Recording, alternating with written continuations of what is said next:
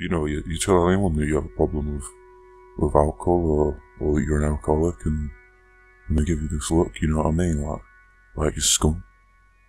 And you get it all the time, random people off street giving you lip like, oh fuck off, you're an alcoholic. I'm like, aye, cheers mate, no fucking shit. For them it's no big deal saying stuff like this for, a few cheap laughs, but for me that stuff sticks and it cuts you deep, people don't understand that I'm a living creature too, and I do have feelings. Hello, my name's Dave, I'm a Mite, and I'm an alcoholic.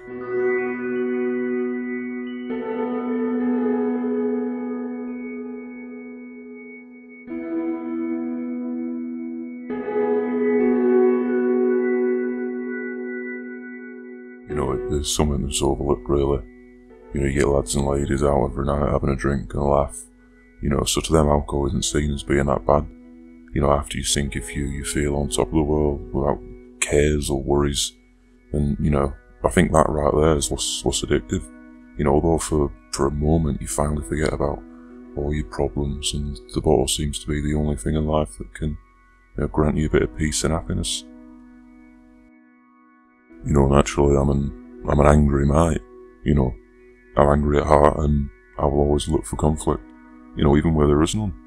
And that's just me, and I think what really made me realise I had a problem was the fact that I kept getting into unnecessary fights, with guys like 5-10 times the size of me.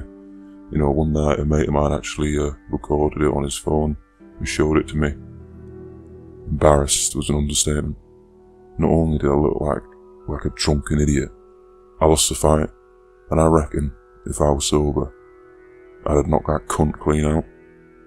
Come on then, you fucker. Yeah, I'll fucking do you then, you cunt. Come on, fucking give it to me. What are you gonna fucking do? Jizz on me, you fucking web-weaving bastard. It weren't always like this, I had kids and a family, but after I lost them, I turned to the bottle as comfort, and I just never really stopped. We're misunderstood creatures, I think. My kids had anger issues too, but, admittedly not as bad as mine. And, sometimes they'd play this game with each other where they'd leap at the other one and give them a little pinch, a little bite. They're kids, they don't know any better, and on the day they died, it sent me over the edge. A couple of humans came running about, I don't know if you've ever seen them. There's about 4, always knocking about here, and I think I speak for every insect when I say they're all cunts. Anyway, a couple came running up here, and my 2 little kids, never seen a human before, ran up and started playing a little game, jumping and pinching, and after about 2 pinches, those fuckers, they got out hammers. Sorry. Oh. They got out hammers and squat them.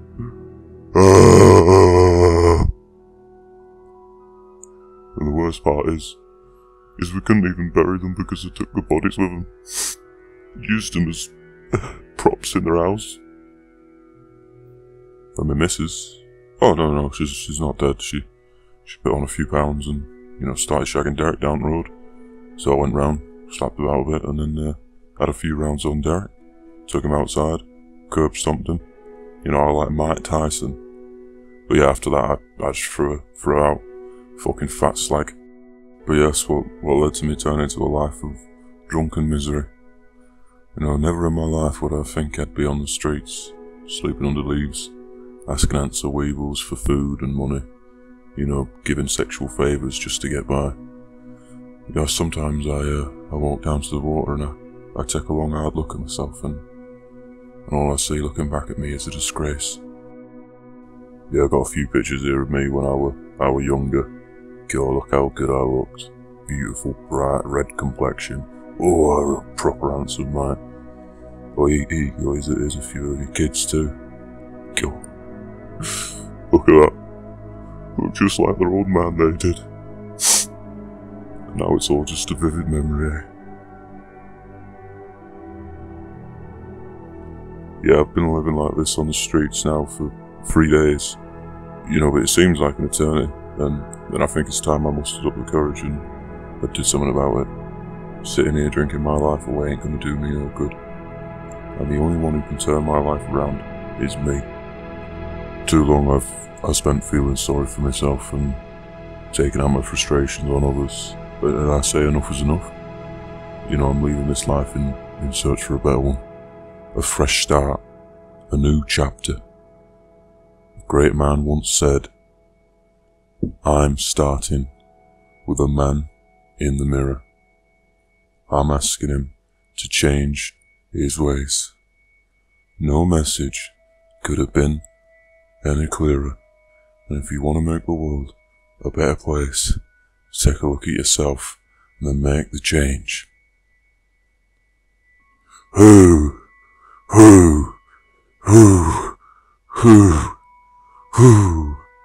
na na na, na na na, na na na, na, whoa, whoa.